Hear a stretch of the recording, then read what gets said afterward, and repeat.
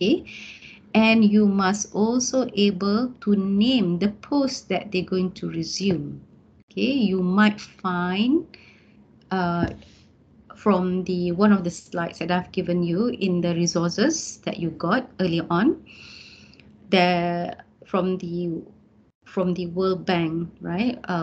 Slides from Malaysia, although it's a little bit dated, but you can see that uh, World Bank has predicted that some posts or some jobs will be lost and new emerging jobs or posts will be there in future.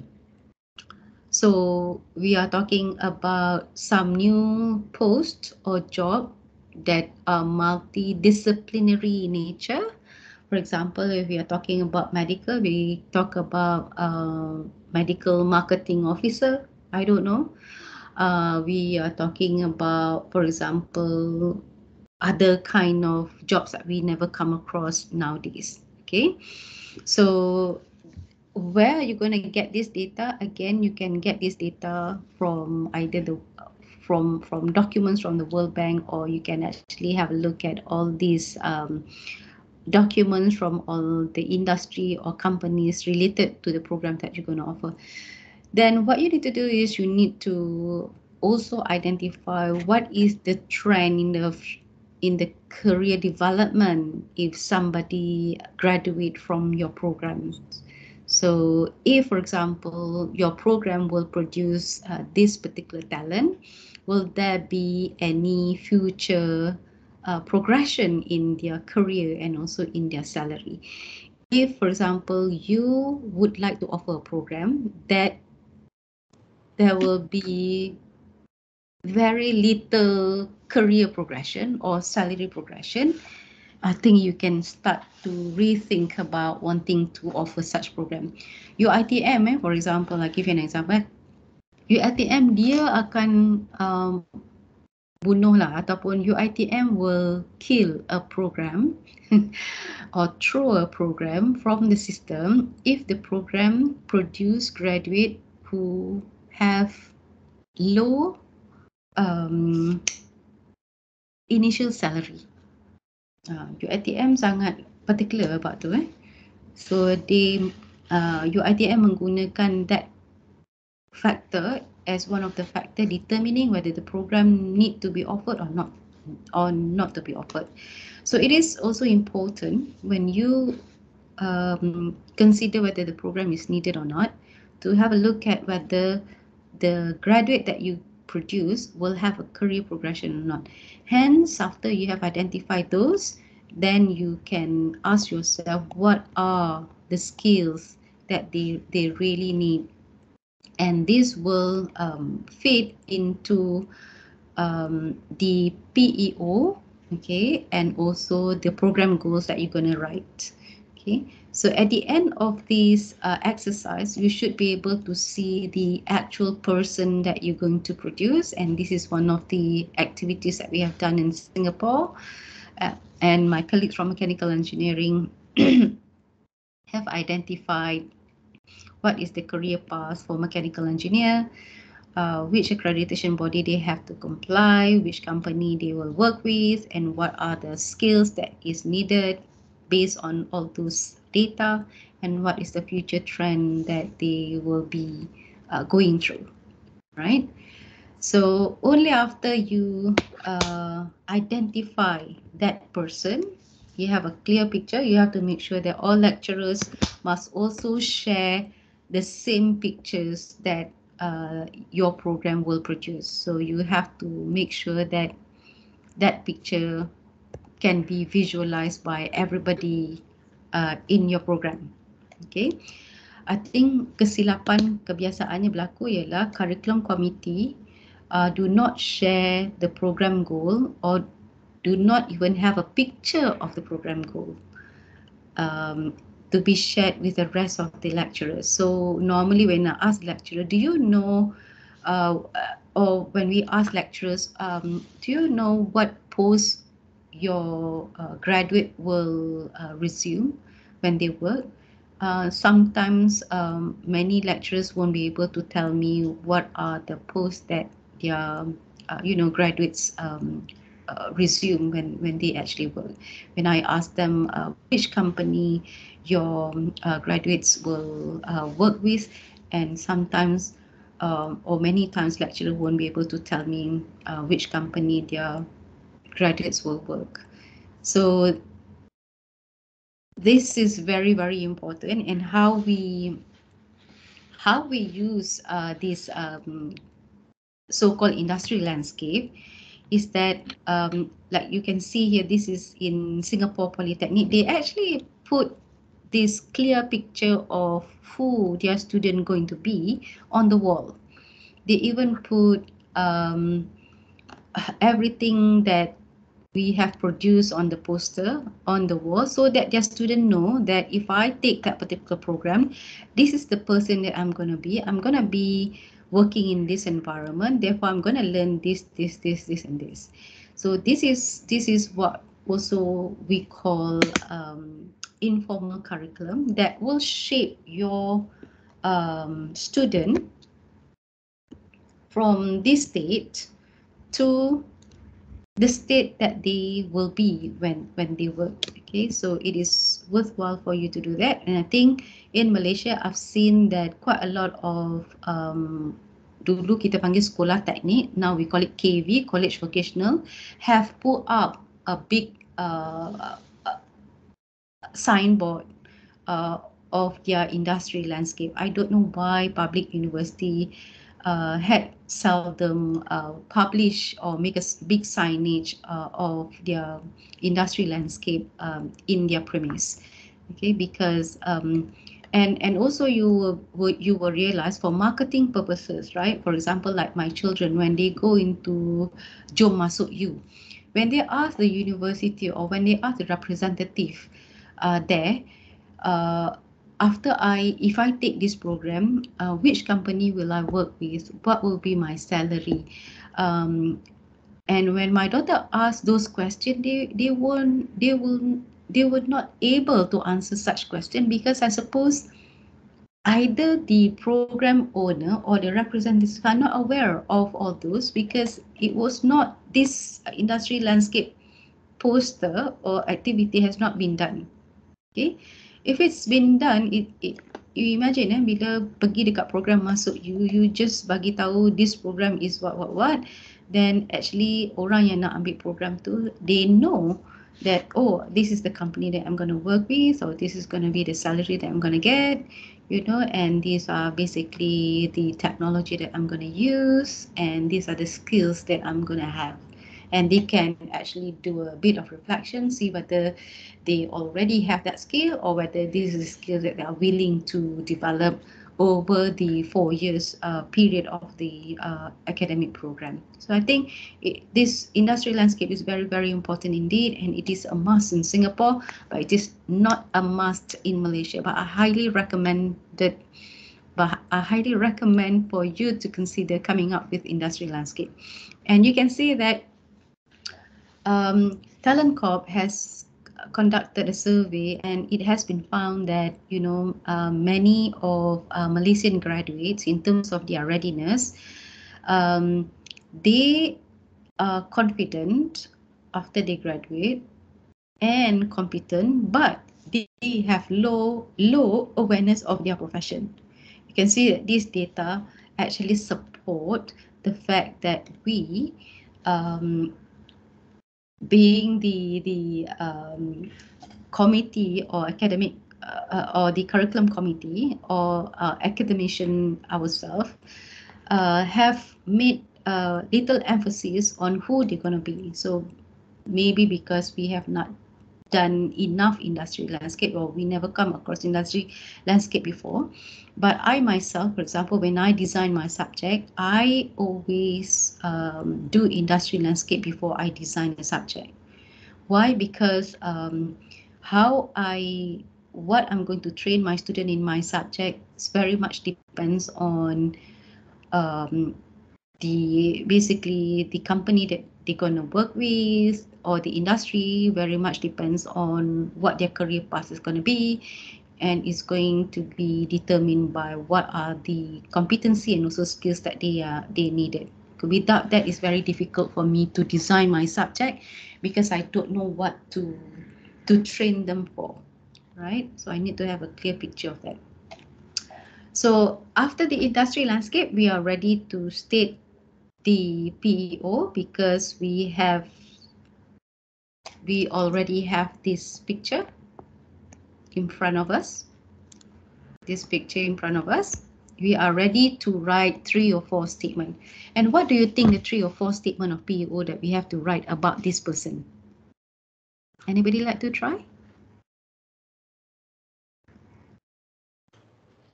What will be the 3 to 4 statement about? PEO actually is a description of this 2034 person. Have you come across the CAP? Cognitive, affective, psychomotor. Yeah? Yeah.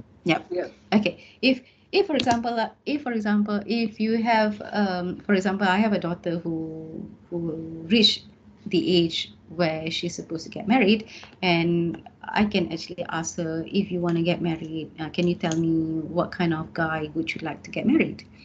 Right? And she will say, oh, I would like to have a guy who intelligent. You see, intelligent is related to cognitive, but I also like a guy who not emotional, calm, content. So that is affective domain.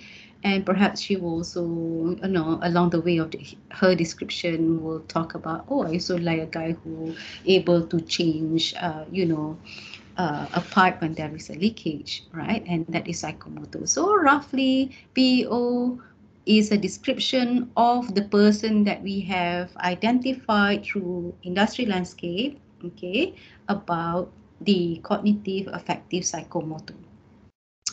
So that is also the reason why normally people write 3 statements or 4 statements. Okay, 3 statements come from the C, the A, and also the B, right? So it is not really that difficult. However, okay, there is another way of how we write our PEO, and you can see here there are 2 sets of PEO. Very quickly, which set of PEO do you think better than another?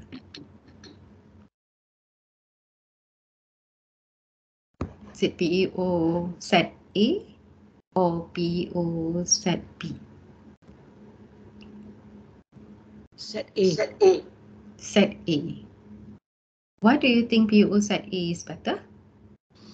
Because they have this lifelong pursuit of knowledge. Right. I think this is a very important attributes. Right. That's good. That's good. It have a lifelong learning attributes, but at the same time, if you look at the actual how the PEO being written, okay, do you notice that set B have words like to produce, to produce, to produce? Remember, PEO is a person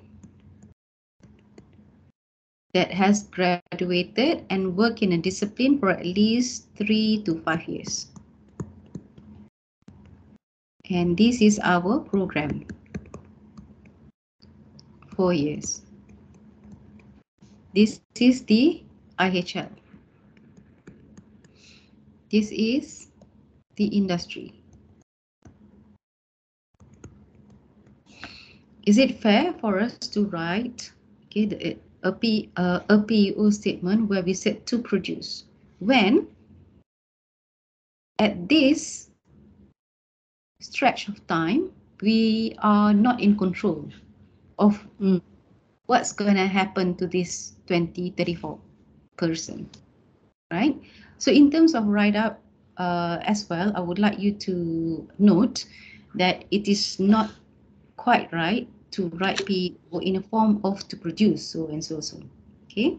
But we need to write our PEO in a form where we describe the 2034 person, where we said that this person that we have identified and state in our program goal is the person who will establish, okay, or graduate that establish as practicing professional in so and so discipline, right? So these are examples of a good way to write your PEO, and statements not to write, right? And when it comes to outcome, okay, remember the map on the outcome. Always go back to the map. Once we write the outcome, the next thing that we need to do is to identify how are we going to measure whether the outcome is achieved or not. So similarly with PEO, anything to do with outcome, objective, when you come across the moment you write the outcome and objective, you can't just leave it like that. You need to, at the same time, find how am I going to measure that outcome or objective. PEO is program educational objective, and that is why it is not using outcome. Kenapa tak pakai outcome? Because we cannot guarantee that we can achieve this. Why we cannot guarantee? Because there is a period of years that we are no longer in control. So we use objective. However, outcome is something that we need to make sure that we achieve. Okay, so when it comes to objective, you can see here, these are basically the assessment. They call it attributes lah dekat sini. All these are the assessment that need to be carried out in order to measure whether PEO1, PEO2, PEO3 is achieved. You can see that there are several criteria that they use in order to inform the program owner whether or not the program objective is achieved or not. So you can see here, not only they identify how am I going to find out whether the PEO is achieved or not, they also put what we call performance indicator to tell you whether the data that they have collected indicate whether the PEO is achieved or is not achieved. So you can see this is an example. This is a Universiti Malaya example on how PEO is written, formulated, and what are the assessment that they use in order to measure whether the PEO is actually achieved or not achieved. So you can see engage in engineering related work, attain professional status, are in leadership position. How they collect all this data? They use a survey. Okay, so for your information, the assessment methods for them to collect data on criteria A and also criteria B is through survey. So survey is the assessment methods for PEO1.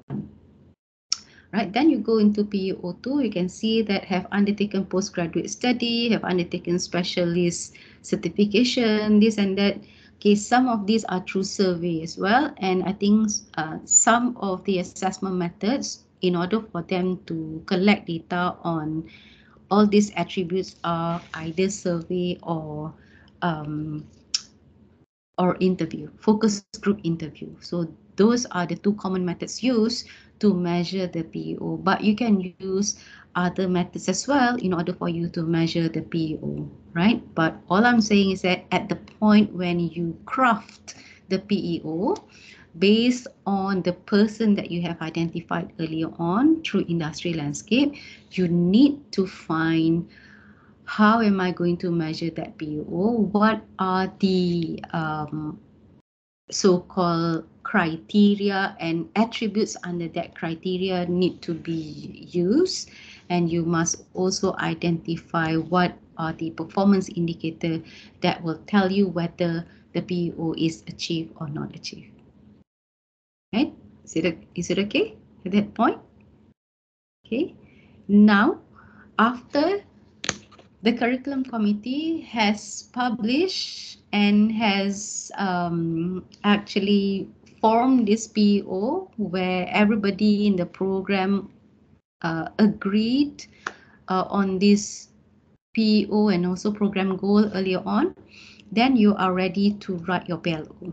PLO is not really that difficult depending on your what we call professional body, and if you are not governed under professional body, you can use the MQF 5 clusters learning outcome. In all, you will have 11 learning outcome altogether in these 5 clusters. Then PLO is normally written 1-to-1. What I mean by written 1-to-1 is that your PLO1 is about knowledge. For example, you should say that at the end of this program, students should be able to have what sound knowledge and understanding in, for example, medical imaging. At the end of this program, students should be able to have, for example, strong knowledge and understanding in, for example, the I don't know, the dentistry, whatever it is, right? So normally you attach your program context um, into each and every one of these MQF learning outcome, or into your professional body learning outcome. Okay, some professional body has already have a set of learning outcome that you need to satisfy or fulfill. So once you have written your PEO and PLO, you need to then match the PLO to your PEO. Okay, you can see this is actually an excerpt from COPA 2. And you will have to fill in table number 1 at the development stage. Right, so you need to identify PLO1 is actually supporting which PEO, right? So after you have done that, you are ready to now sequence your subject. Okay, how do you sequence your subject?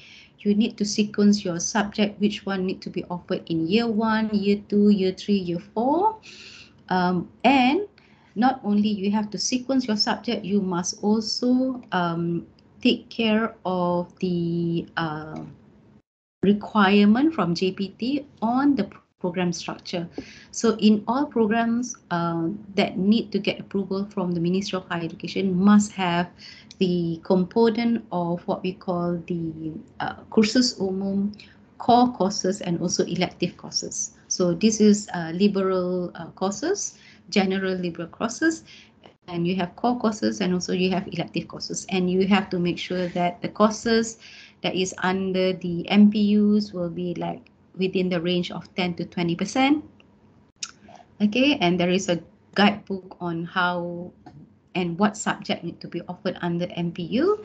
And then you have the core courses. If you have your program standard, normally your program standard will tell you what are the core courses that you need to incorporate in your program, and you can also now consider 25 to 30% of your elective courses. So you need to fill in this table, and you need to sequence all those courses in this table such that it will be clear to JPT that you have fulfilled the requirement of core courses, electives, and also the what we call the general liberal education, right? Prof, can Yeah. I tell you this percentage, the structure, Uh-huh. Uh-huh. this one have to be followed even by the private university, is it? Yes.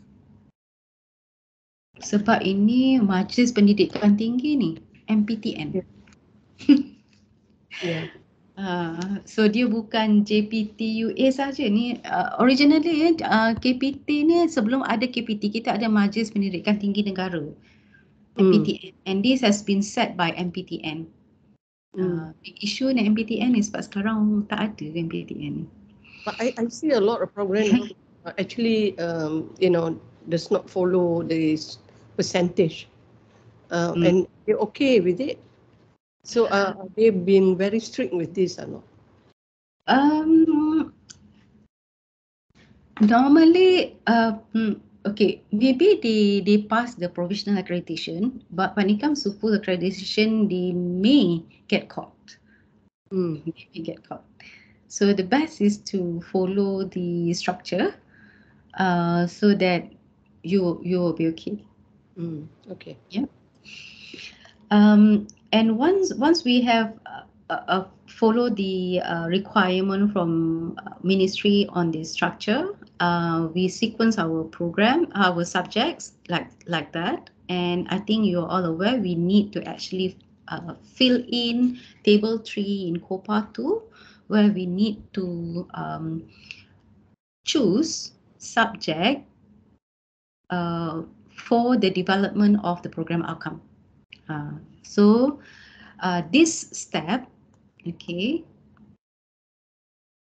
is this box in OBE, which many people, okay, do not so-called understand or embrace its function or its intention.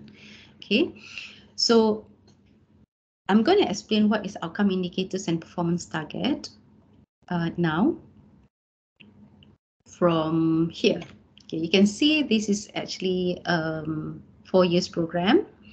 Okay, and in 4 years program, you can see that there are this is an example from the previous book, old book. So there are 8 learning outcome, MQF 8 learning outcome. Now we have 11, but it doesn't matter. You can see how subjects been sequenced and which subject has been chosen to develop each PLO. Okay, subject that has been chosen to develop certain PLO is what we call outcome indicators. Okay, so outcome indicators. For example, normally we have, when we fill in this form, okay, in Universiti Malaya, I think you call it form number 2, like so. When we take all this, we need to be aware, when we take all this, we need to be aware that we need to take care of that particular PLO, and we also need to take care of our subject course learning outcome. So we need to know what that PLO is all about. Okay, and when that subject has been assigned to develop that PLO, okay, the common practice by the universities are that they normally take three subjects in one particular year, okay, to become the outcome indicator. Okay, so the job of that 3 subject is to develop PLO, for example, PLO 1 at the year 1 level. Okay, and then we pick another 3 subject, for example, at year 2, okay, to develop PLO at level 2. So obviously level 1 and level 2 will have an increased complexity, right? And you pick another 3 or 4 subject to become the outcome indicators at level 3. Okay, and so on and so on. The purpose for us to choose this subject to become outcome indicators is to enable us to make sure that the program outcome will be developed at the end of the program. Okay, so if we look at this example, do you notice that PLO 8 in this document, PLO 8 in this document, do you notice that there's only 2 tick, 3 tick? Okay, what do you think? Do you think that PLO 8 will be successfully developed only by 3 subjects in a program? At year 4, in fact, 2 subjects. At year 4, you use this subject to evaluate PLO 8. Remember, year 4 ni normally is the year when you offer subjects and you use those subjects to evaluate the program outcome, because they are at the exit point of the program. So you can see that PLO 8, if I can give you an analogy, is like you wanting a person to be an Olympic swimmer, but the only thing that you do throughout the program of you preparing for an Olympic swimmer is you getting your student to the pool, get your student to play with the water, and then second time you bring your student to the pool, you get your student to float, and then in the actual competition day, you expect your student to perform as an Olympic swimmer and win. So that's what this situation actually look like, okay, with the analogy that I give to you. So this is not a good curriculum design, because human being, okay, develop certain attribute progressively. So we need to have a progressive development in nature.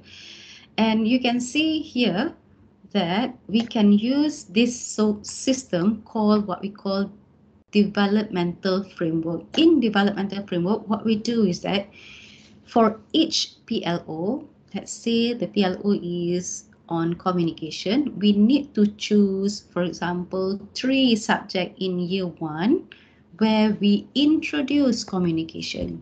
Then in second year, we need to choose another 3 subject where we emphasize communication. And then in year 3, for example, we choose another 3 subject where we make student use communication skill that they have been introduced and emphasis in year 1 and year 2. And finally, in their final year, in a capstone subject, for example, we evaluate our student communication skills. So that is what developmental framework is all about. By right, when we actually fill in, okay,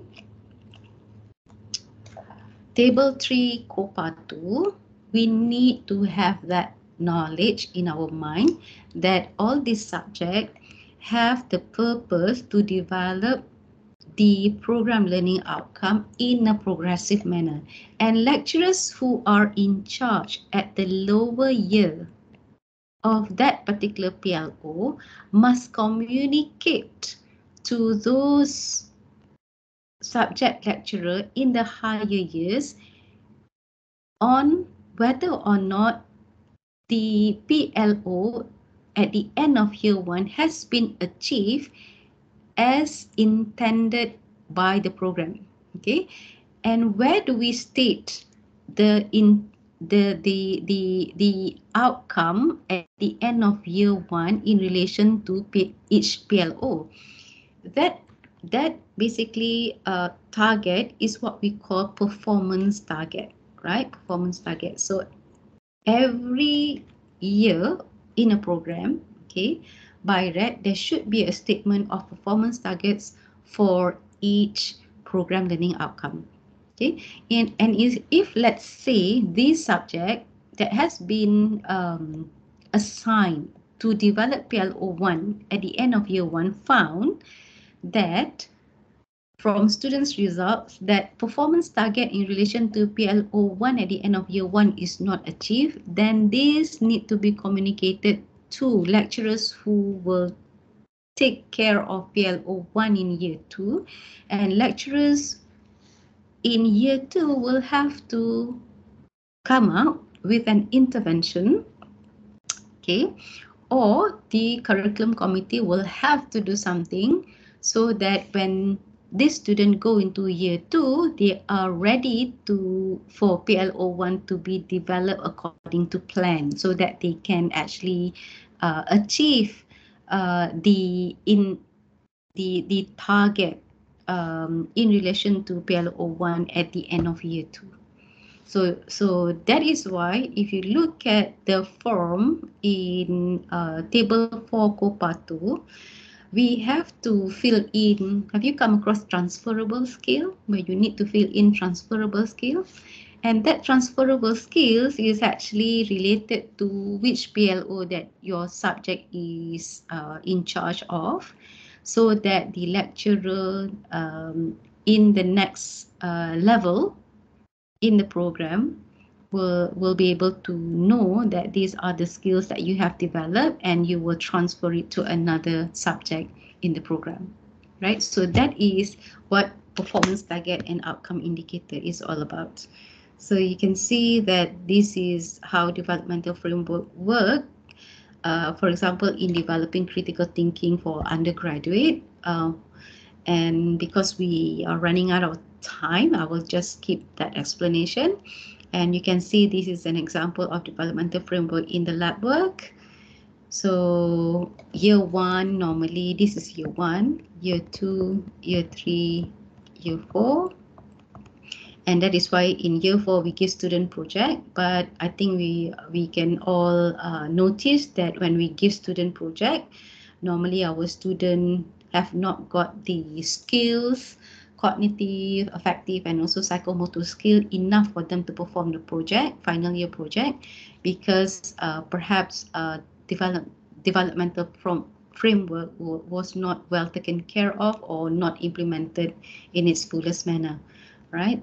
Um, Pernah tak kita dapat student bila masuk dia final year project, they don't even know how to identify, how to write their final year project objective from the problem statement. They can't even design their research methodology, for example, because if those skills are not developed in the earlier year, so when you want them to perform those in the final year, they won't be able to perform. So it is very, very important for us to actually embrace the actual reason why we have to fill in table 3 COPA 2. So it's not about simply ticking those boxes, but actually have to implement them. So these are basically the explanation behind the different levels of lab work. And I think it's quite straightforward. And if you look at communication skill as well, you can see that the performance target, okay, get more complex, okay, from year 1 until year 2, year 3, and also until year 4. So this is when, if we are not careful in terms of implementation, you will get lecturers who teach communication in final year will use a much, linear rubric or simpler rubric in comparison to a lecturer who teach communication in year 1. This should not be happening. If we design our curriculum properly by right, rubrics for communication in year 1 should be much simpler and linear in comparison to communication rubrics for year 4 subjects, right? So then we are ready to go into the subject level. So for subject level, we have to refer to the famous table for COPA. University Malaya has come up with BR003, BR006, and also BR005 to replace this table, but the content is still the same actually. So here you can see we need to write our course learning outcome, okay, and we have to refer back to table number 3, where we need to bring in all our program learning outcome into our subject. So we cannot actually design a subject unless PLO has been stated, unless a curriculum committee has decided on which subject has been assigned as a program learning outcome indicator, right? So as far as subject is concerned, this is an example of constructive alignment. You can see that in each subject, constructive alignment is given where is indicated where you choose appropriate assessment method to the learning outcome. So I would like to show you that, for example, this is the learning outcomes that a student should be able to explain something, right? And exam is an assessment method appropriate to measure students' ability to explain. But you can see also here that there is another assessment being used to measure not course learning outcome, but this particular assessment method is used to measure the PLO. In here, this PLO is actually indicated by the MQF learning domain. And if you look at MQF learning domain, there is KKM number 3. KKM number 3 is social skills and responsibility. And that is the reason why is it that the assessment is not only examination, but there is another assessment used, and this particular assessment is used to measure social skills and responsibility, whereas the exam is used to measure the ability to explain, right? If, for example, you wish not to use two assessments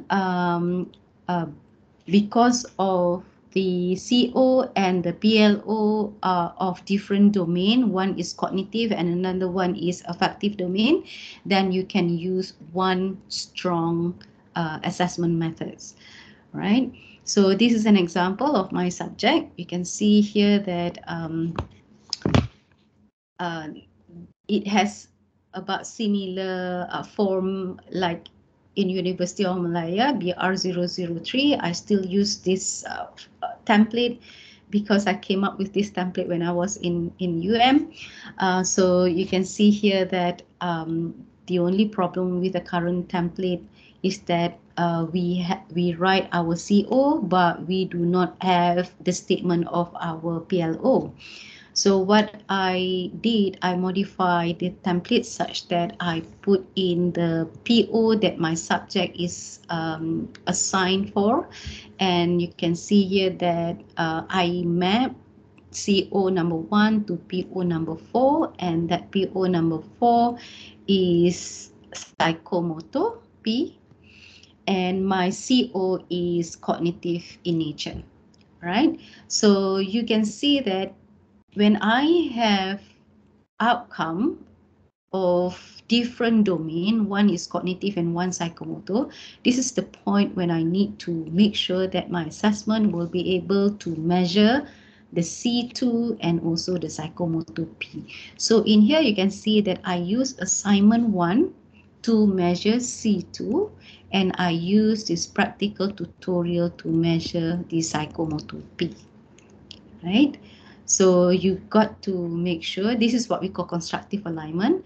So when you do constructive alignment, it is not only about making sure that your assessment method has the ability to measure your course learning outcome, which is horizontal, but your assessment method must also, okay, able to measure the program learning outcome that has been assigned to your subject. So this is what I call vertical alignment, okay, vertical constructive alignment. So please remember, when you design your subject, you need to make sure that your assessment method must be horizontally aligned and must also be vertically aligned to your program outcome.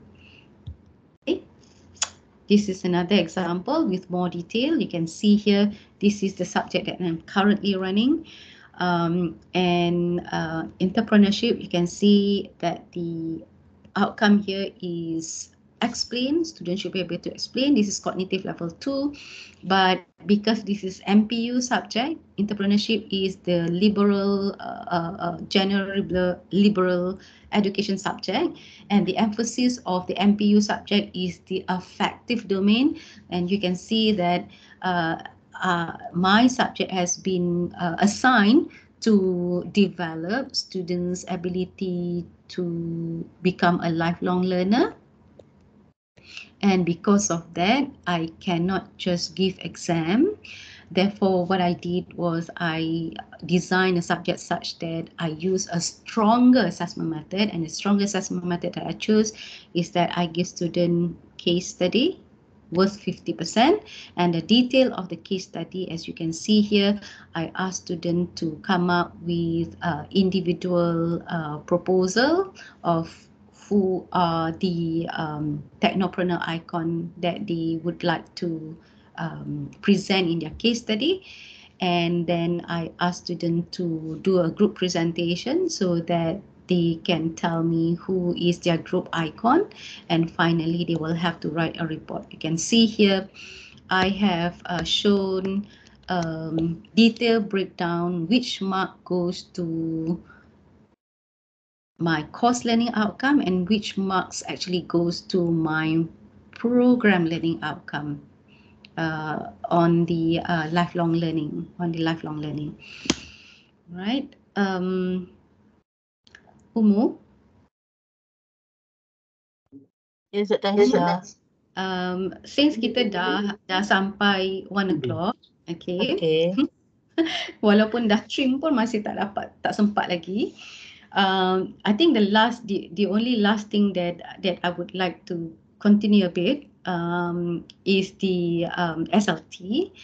When we design our program or our subject, I think we need to take care of the SLT. If you can give me like another 5 minutes to get this done, yeah. And you can see here that the SLT is not about, a credit then multiply by 40. By right, how SLT for a subject should be a credit. By right, how a credit for a subject is determined is that the subject matter expert will have to propose to the program owner or to the coordinator, these are the topics that I'm going to cover in my subject. And after you have chosen the topics, you then, as a subject matter expert, work out how long will you take to actually give lectures, give student activities, therefore how many hours students should prepare for those activities and also for the lectures. Then only after you have done all those calculations, then only you will come up with a number. That number you divide by 40, that will give you the credit hours, and that credit hour should be given to the program coordinator, and program coordinator then will have to decide whether to approve or not to approve on that subject credit hours. But I think in most of our institution, each subject has been given credit hours, right? Regardless of how much content that you need to cover. That create a lot of stress and also a lot of problem in both lecturers and students.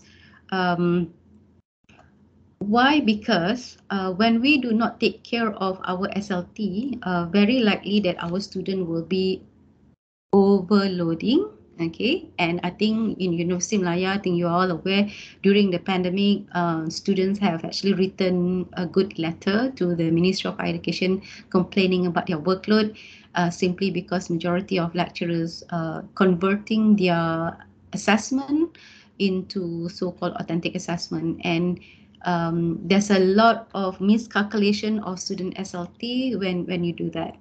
So all I'm saying in SLT, when you want to fill in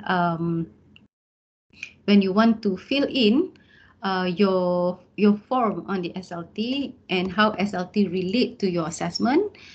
Some people actually ask me how SLT relate to assessment. You can see here, this is my subject, although I disagree to the number of assessment here, and I feel that assessment need to be less than this, okay, so that student will not be overloaded, because you need to be aware each student takes around 5 subjects, and if 5 subject and if each subject has 1, 2, 3, 4, 5 assessment, okay, we are talking about 25 assessment altogether, and in one semester student only have 14 weeks before their study week and also final exam. Okay, and majority of students, including my children, during their study week, they still have to submit some of their assignment, and lecturers still actually conduct, presentation, this and that. So that is so unfair. So all I'm saying is that, like, for example, now I'm at QUT Brisbane, each subject only have like 2 assignment, and that's all to it in one final exam.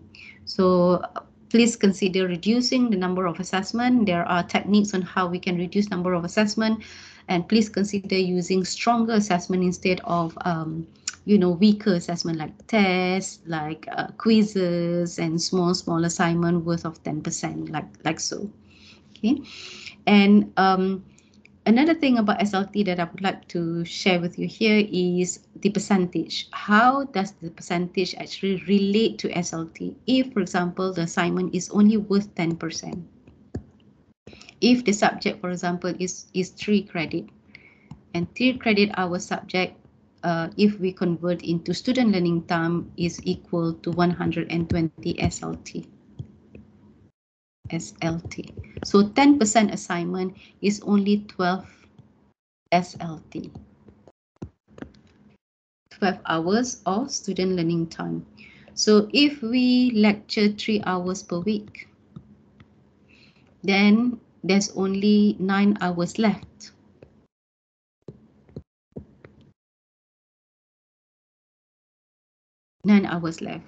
Right? And that 9 hours, and we can see here from this simple calculation that 10% assignment must only come from a topic that we deliver for one particular week only, right? So we cannot, for example, design an assessment of worth 10%, but it requires students to use information or content from, for example, 3 topics that we deliver in 3 weeks. Because 3 topics in 3 weeks, meaning that if 1 week we lecture for, let's say, 3 hours, student preparation time is, let's say, 1 to 1. Normally student preparation hours is actually 6, right? So 6 plus 3 is actually 9 SLT for that particular week content or topic. So all I'm saying is that please review your assessment. Please make sure that assessment is included in the SLT, right? And the percentage of your assessment must reflect the actual student time to actually do the assessment, to sit for the lecture related to that assessment, to prepare for the lecture related to that assessment. So in this example that I've given you, you can see here that this particular, I actually give you 2 examples. One is my assignment number 1. Okay, assignment number 1 is only 10%, 10%. So 10% is 12 SLT, and 12 SLT is actually coming from student actually do assignment number 1, which I estimate they have to take 4 hours. Okay, so where is the other 8 hours to make up the 12 SLT just now? They actually coming from that particular topic, only first topic, which is 8 hours over here. So that is what assignment 1 is all about. Assignment 1, 10% come from 8 plus 4 SLT hours for assignment number 1. And the total is actually 12, and that 12 SLT hours is equal to 10% of assignment number 1, like so. Okay, so I'm so sorry that I do not actually able to elaborate further. I have cut down quite a lot actually on this particular workshop, and still yet not have enough time to explain everything. But before we end our session, I would like to find out whether there's any question in the chat box. In the chat, Umu? Or is there anything that you would like to ask? You have been very quiet. Ada tak soalan? Yeah. I have one question. For the exams, the assignment and all, let's say it carries the quiz, for example, carries 10% marks. What will be the duration of the quiz?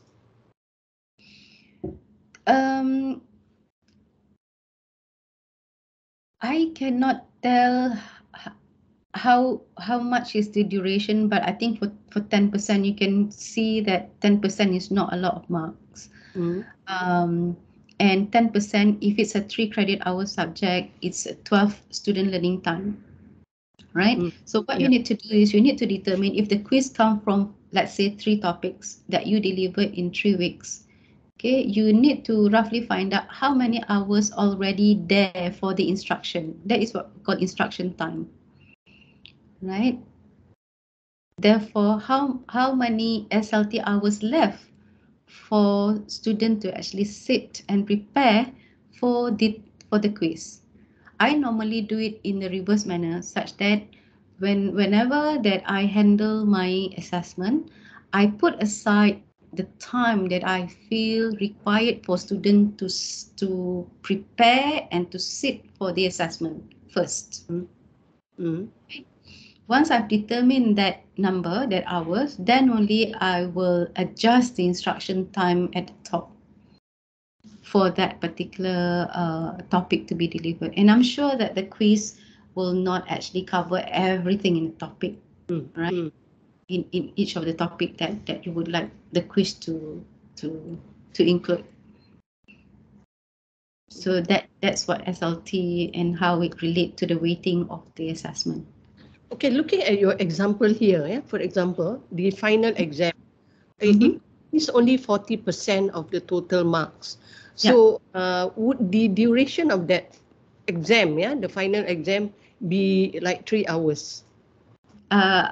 Okay, this is when we have a little bit of problem, because when it comes to final exam, university ruling has set such that 3 credit subject must have 3 hours final exam. So I cannot run away from that specification.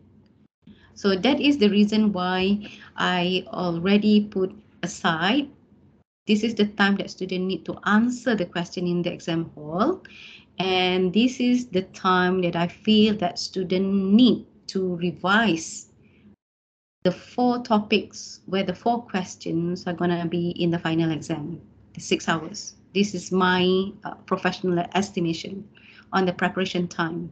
So the total preparation time and actually sitting for the final exam is 9 hours, right? And then because it is 40%, 40% is equivalent to 48 hours or 48 student learning time. And you can see that since the exam itself has already taken 9 hours, 48 minus 9 is 37. Am I right? Around that. Minus 9 is 30. Allah, teruknya maths. 37. 37, no, right? 39. 39. Right, 39, sorry. 39. So where that 39 coming from? That 39 coming from the instructions related to those 4 questions. And I know that question number 1 come from, there's one question coming from that topic. There's one question coming out from that topic, shallow foundation. There's one question coming out from this topic. So when I distribute this 39 SLT hours, I distribute that 39 SLT on the topics related to the exam question. That will make up that 40%. Okay. For example, like so, this is actually question number 1 related to compaction. I took 7 in total, 7 student learning time for compaction, and then the other question is on the effective stress. I took 7. I actually designed such that I deliver in 3 hours lecture and 4 hours students' own learning time, non-guided. And that is how the SLT being taken care of in our curriculum design and also planning. But all I'm saying is that we need to make sure that the weightage that we put in our assessment must reflect the hours of student learning for that particular assessment, and also for them to sit for that particular assessment.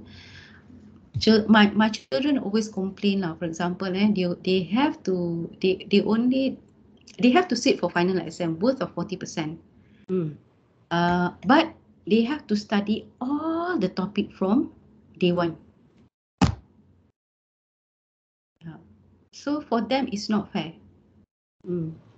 right? Because if we calculate the SLT for each of the topic and each week, okay, the total SLT is more than 40%, right? Yeah. And yet we only give them 40%. So similarly, last time my daughter, who's now a teacher, she complained about she had to do presentation. She had to do a lot of work and it's only worth 5%. Mm. Right, so this is something for us to think about and to ponder. And if we are in a position to control this, and I think this is why I said that we need to relook and reflect on our practice, whether or not students complain to the ministry about their workload is valid or not. But all I'm saying is that I've seen my students and also my children suffering from subject being over-designed simply because perhaps lecturer overlooked at how SLT should be taken care of and how we should, be careful about the assessment weightage and how we support them. Um, Supporting and instruction is another thing that we did not discuss. Right. Is there any other Yeah, question? Dr. Aishah, I have another question Sure. regarding final exam or major assignment. Let's put it major assignment. If you don't have final exam, you might have a major assignment. And what you're saying is that, like, okay, if that assessment is 40%, it must be equivalent to the task must be equivalent to that 40%. 40%. But but my question is like, okay, which means that it's kind of wrong if we do some sort of activity that we don't give marks, if it involves quite a lot of work, is it? You can do activities during the instruction. You can see here that I also have some activities during the instruction, but that activities does not, some activities are used to, okay, let's go back to the OBE.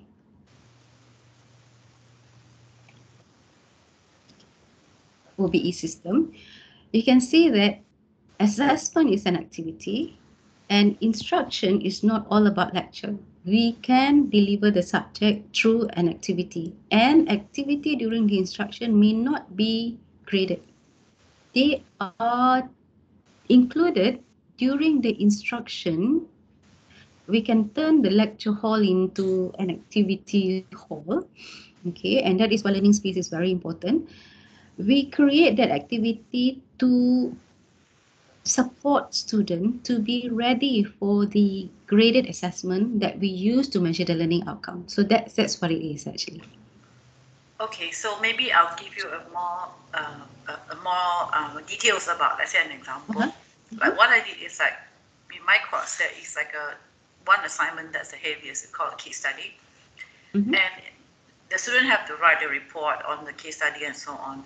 But in order to help the student understand what is a case study, what are the major things you need to understand about a case study, because many of them, even though it's at master level, a lot of students outside from UM, they hardly do any research.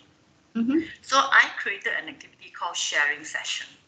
Sharing session means that like they collected their data, they already analyze the data, and then they share. It's a presentation but it's not graded.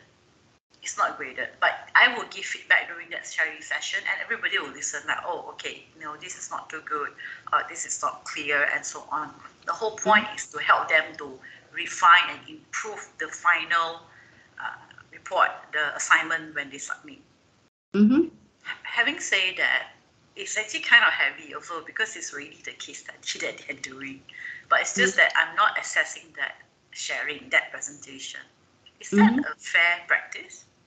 It is a fair practice because what you did in the sharing session is actually what we call a formative assessment. Formative assessment is a must and is a requirement in COPA. So you have a good evidence that you actually really support your student through formative assessment. However, like what you said, sometimes students feel that if it's not graded, then it is not important, right? They feel that it is not fair and it's overburden me. So that is why for example, in this particular subject, I use this particular assessment where I grade them, and at the same time I also use that assessment as formative assessment where they receive feedback from me and also from their peers. And that is also the time when they do what we call evaluative judgment. They evaluate their own work based on my feedback and what they have done at that point. So I design the assessment such that I sequence the whole thing is a case study worth of 50%, like what you did, but I sequence that 50% such that it consists of small parts that are graded, okay, and I also injected the formative assessment in one of the graded assessment. Okay. That's how I do it. Okay, thank you for sharing. But I did that once, but I felt that like my quandary at that time, the issue I had that the moment I put any grades on anything, right, it become a pressure point for the students. And I don't really want to add on to that pressure point, and especially towards the end of the semester, which is why towards the following semester, I decided, let's just no marks for the sharing, just for the sake of doing the activity. Yeah, but then of course, But I think your practice is great, and I call it true formative assessment, because by right, formative assessment should not be coupled or should not be attached together with summative. You can say once it's graded, it is called summative because you have already passed the judgment. But here what I did was I only give them marks for PO12, but formative assessment that I injected during this presentation session was for them to improve that part. Okay, so actually, even though it's presentation, but you're looking at different things, so it's not that like your expectation is as much as the final product, right? No. Okay, I got the point. Thanks. Yeah. So there's a basically that is why assessment design in itself is complex. So when we talk about curriculum design and development, we are not only talking about how do we sequence a subject, how do we sequence our topics, we also need to design and sequence our assessments such that it has the ability to measure the course learning outcome, the program learning outcome, and we need to be very clear of which marks goes to the PLO, to the CLO, and how we sequence them, and when are we going to inject the formative assessment, right, in order for them to develop all the graduate attributes, especially those complex ones. And also I think we need to be aware that when we design our assessment actually is the main part of the curriculum, that there will be marks for individual and also there will be group marks. You can see that case study and also another project that they have to do in this particular subject, they are all group work. However, each individual will get different mark because in all assessment that I've designed such that they will get there are certain components in the assessment that they will get group marks, and there will be certain components of that assessment that they will get individual mark. So how do I measure individual mark? So I measure individual mark through either reflection or through the interview or through me observing their work, progress sheets, and their presentation. So that's how it is done. Thank you. Totally agree, because I think this is a fairer way of judging students, because in the past students suffer, those who are good, they have to carry the weight of the others and they get A just like that. Right. So fully agree with that, but a lot of work on our part lah. At first, but I think I don't know. I quite enjoyed looking at how much they have developed their graduate attribute and how much that improved their employability. I think at the end of the day, kenaikan pangkat is one thing, but to see how a person flourish and function in the country is is my whole philosophy, my whole aim. Right? So Thank you. Sorry, I'm dragging the time. Sorry. Yeah, no problem. Okay. Any more question? If not, I think I would like to thank ADEC and everybody for being here today, and I hope that we learn something. And I do like to apologize that there's not enough time for us to go into detail into how, especially at the subject level, how do we actually design something like this, right? So thank you so much, and all the best, everybody. Bye bye. Thank you. Thank you. I'll contact you. All right, no problem, Prof. Yeah. Okay, Thank bye. you so much, guys.